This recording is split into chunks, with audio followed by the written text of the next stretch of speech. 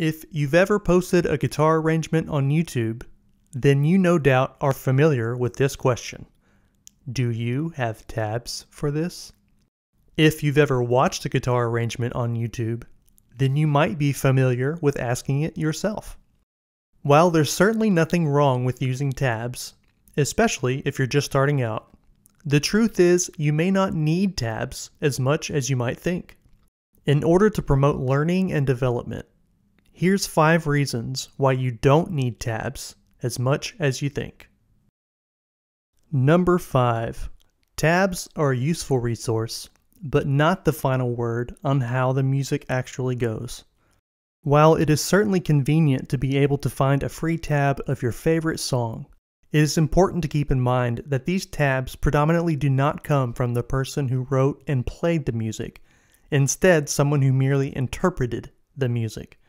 And if you ever played the game Telephone as a kid, you know, the one where you sit in a circle and the first person comes up with a random sentence to whisper to the next person, who then whispers it to the next person, and the sentence starts out as something like, "I like puppies and kitties," and then when the last person in the circle says what they heard, they say something like, "I want a pepperoni pizza with no pepperoni."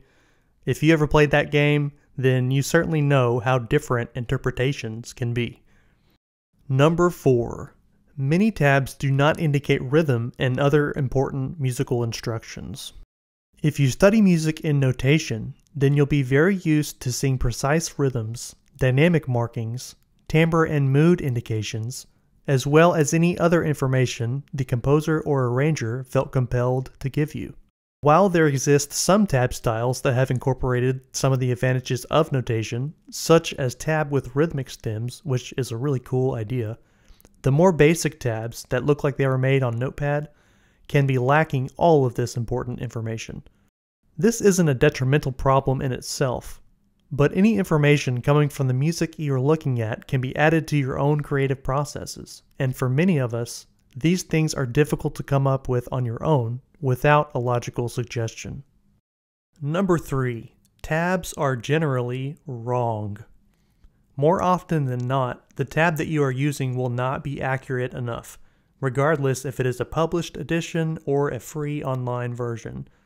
I can't tell you how many times I've run into this, even with published editions of very famous music that I've paid good money for, and some of the oversights are just mind-boggling. Metallica tab books. Unless you're looking at a tab that was made by the guitarist who wrote or arranged the music you are studying, and they were very diligent in writing it down, which the combination of all this happening is hardly ever the case, your tab will most likely be inaccurate at best. Number 2. If you only use tab to learn all your pieces, you are missing out on building important skills gained from other learning processes. We all have our own preferred methods of learning, and that's good and well. But if you want to better your craft, become more well-rounded, and strengthen your weaknesses, a good way to do this is to learn music in a variety of ways. We've already discussed some of the intricate detail you will typically find when using music notation. Learning by visual example, which probably happens a lot if you take guitar lessons, is very beneficial in recognizing the movements of someone else, their effects, and how to mimic and control them yourself. My personal favorite learning technique is learning by ear, which brings us to number 1, and this is the most important one. Tabs don't tell you how to play a piece of music. Your ears do. Your ears tell you if what you are playing is right, and if what you are playing is how you hear and interpret the music. If you are a musician, you have to use your ears. Strengthening and depending on your ears to govern all the things you do as a musician is not a benefit, but a requirement. This is how music lives. You can write it down or analyze it, but it's never alive until you can hear it. Therefore, if you consider yourself a musician, then using and relying on your ears is your top priority, and learning music by a sequence of numbers on a page certainly does not encourage this.